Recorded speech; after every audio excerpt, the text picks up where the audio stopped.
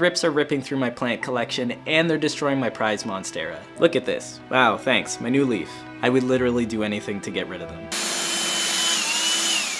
Don't look at what— I can buy thrips eating beneficial bugs, and the best of those is called Neoselius cucumaris, but they do need a relative humidity of 70% to survive. And my home is, well, not that. Let me just break out every humidifier I own and raise my home humidity by 30%. If these conditions aren't perfect, the bugs enter diapause, and that's basically like hibernation. They don't eat, don't reproduce, until they basically just starve. Now I know what you're thinking, having humidity that high in your home is not good, especially not for your floors.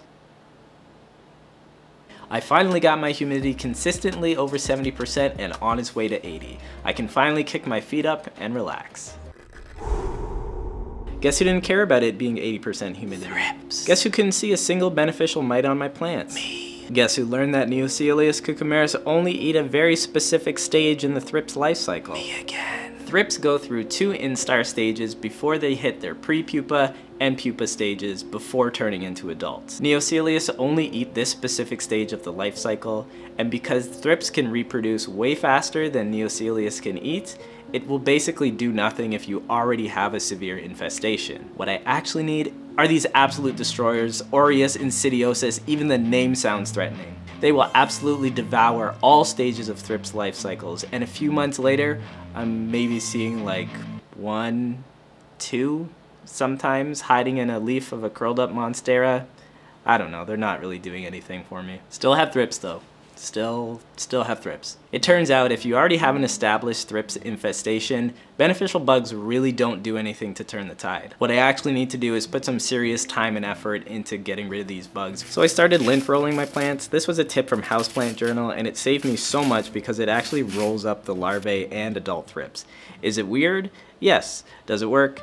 Yes, I was trying to do this daily to reduce the population, so while this is starting to work, it's not going to eliminate them completely. So I begged my dad, and he finally gave me the secret concoction to get rid of all household pests. So listen up close, get a notepad ready. The secret is, he watched this 2-year-old video with nearly 1 million views on YouTube. Anyway, here's the recipe for 1 liter of water. 2 tablespoons of Castile tea tree soap. 2 tablespoons of Castile peppermint soap. 1/2 a teaspoon of 3% hydrogen peroxide. 1/2 a cup of 70% isopropyl alcohol. Now this is all natural, but I highly suggest if your infestation is bad enough, you can just use a combination of peppermint soap and a concentrated pest spray like an insecticidal soap. The hard part is committing to spraying your target plant every day for at least 10 days.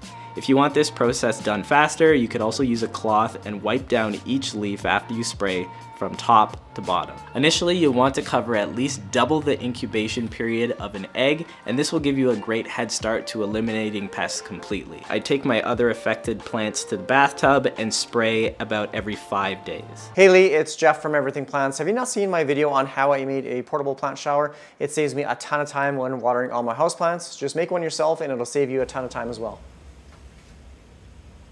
What? From there, I just spray down my plants in my portable plant shower every 5 days until the infestation is gone. You really need to commit with thrips because not only can they fly and reach your other plants, the larvae also might be hiding in the soil and are able to re-emerge weeks later. This strategy should work for almost every single houseplant pest. You just need to know how long the incubation period is for the eggs. If that pest takes 10 days to hatch, spray every day for 20 days. If it takes that pest about 1 week to become an adult and be able to reproduce, you should be spraying about every 5 to 6 days until your infestation is completely gone. Check out my friend Jeff's channel, Everything Plants, and leave your own pest solutions in the comments. I'll see you next time.